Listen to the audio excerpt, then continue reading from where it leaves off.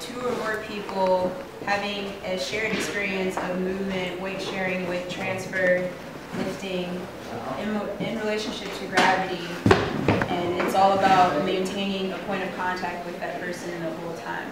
So the reason why I wanted to bring this to the flow arts community is because when I started in the flow arts community, the main thing that I had from my dance background to relate to hula hooping, poi, all of that stuff was contact improv.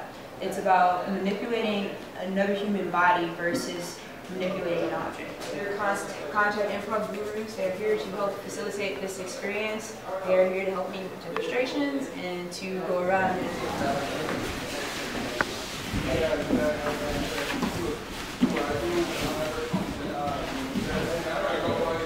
once you're comfortable shifting with your hands and your feet, introduce your forearm, your thigh, your chin, pressing, lifting.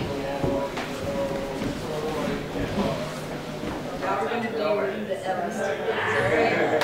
So let me have Kevin, Charlotte, and Alec to help me demonstrate.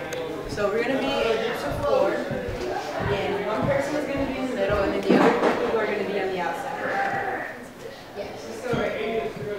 So the people on the outside, it's their job to catch you, you fall in their direction. All your weight. Now I'm not going to control it first of all. I'm just going to let them pass me around. I'm not doing it. There we go. So let's do it. But hold your core. Don't just like dead weight and like flop off somebody. Like keep yourself rigid. That'll help it.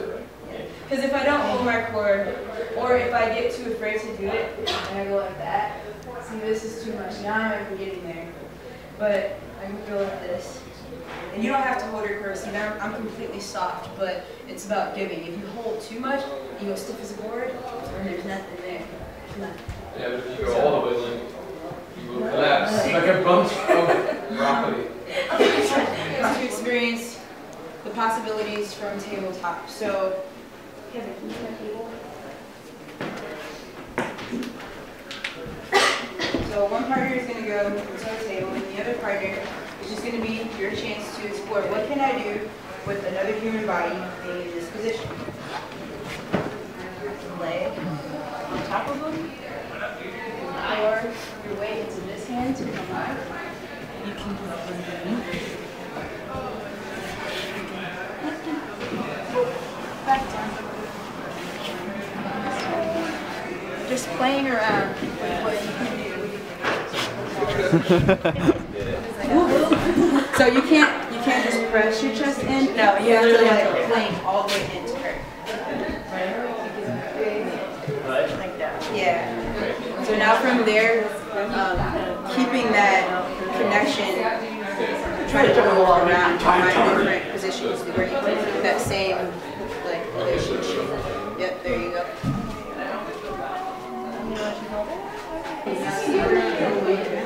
Yeah, you can definitely. I feel like more sports, I'm trying to hold people. Well, because I'm way heavier than you.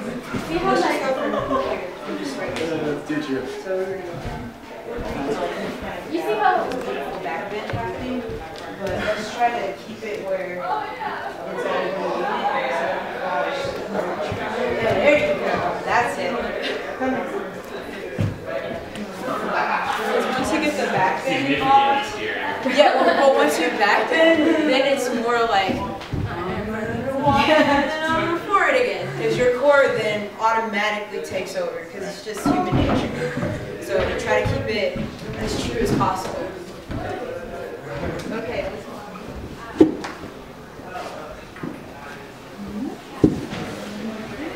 So definitely put your weight all the way down. Yeah.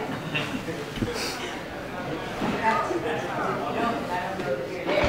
Okay. So if you were in a real improv dance and you were uncomfortable and you didn't have your weight all the way down, I wouldn't I'm like just sitting. Oh, I didn't see you sitting. Yeah, I'm just like sitting, and you're like, ew. She was just like, yep, this is how it's gonna stay. I was on the couch. I was gonna start choking, but So as they weren't